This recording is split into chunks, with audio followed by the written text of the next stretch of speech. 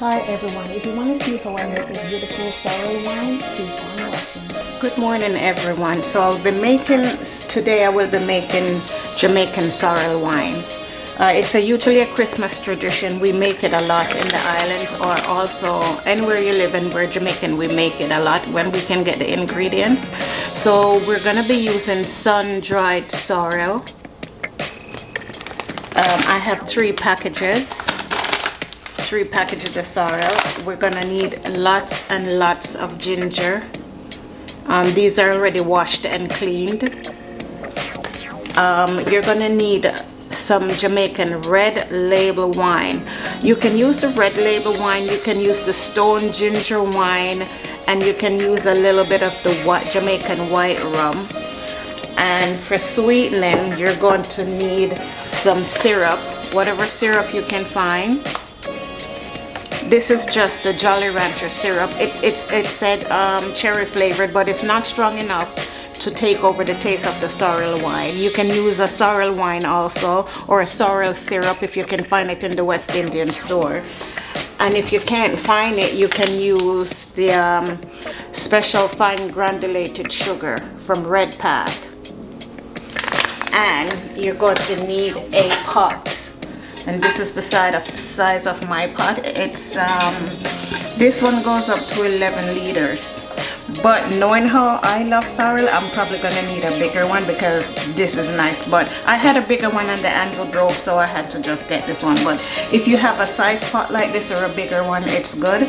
And you're gonna catch a lot of water in it. Not too much. I'm gonna catch it to the 8 liters for now. And if I need more, I just add it.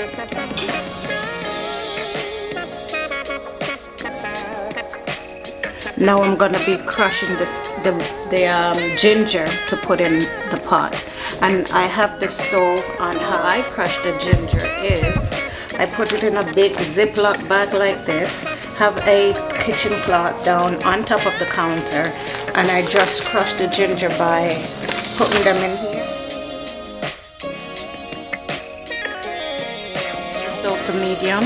So now I'm gonna be dumping the sorrel in here.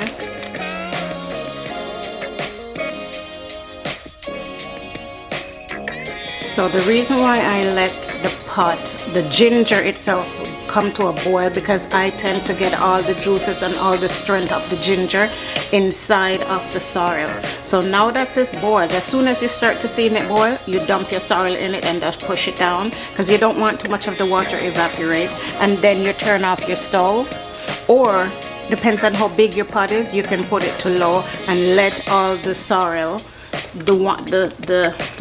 settle in the pot until the color of the sorrel itself becomes light. Guys, this is pretty much still hot. You can still see the steam coming off.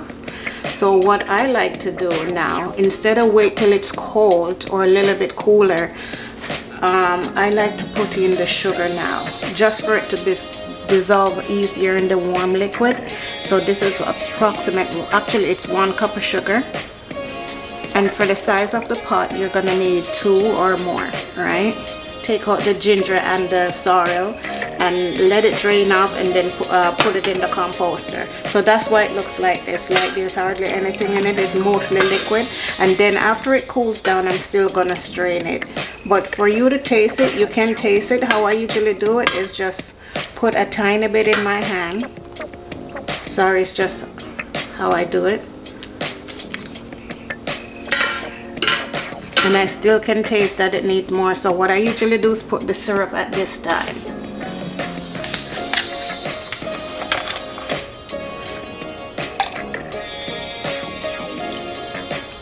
So I already strained off the first bowl. This is it right here. And now there is more that's left in the pot. So this is how I do it.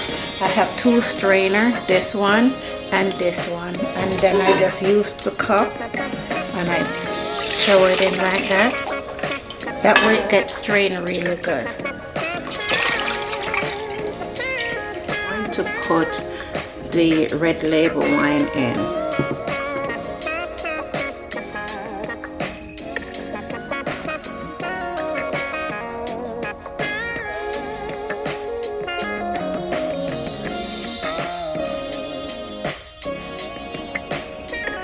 guys, here's the final presentation of the Jamaican sorrel wine. This is how I do mine. I put them in bottles like this just to store them in the fridge that I can reach for them and just enjoy a glass like I have here. And you can enjoy this beverage with anything of your desire. So I choose to just right now enjoy it with a piece of Jamaican black cake and a Christmas cookie. And when you have your white rum, if you do, just add it a little bit at a time and start, because it tends to thin it out or dilute it a bit, depends on how strong you make the sorrel. But this is it, you guys. And if you do it, tag me below and let me see how you do it. Or if you have any questions, just leave a comment below and I will get back to you. But for now, please like, share, subscribe, leave your comments, and I will catch you again in another DIY.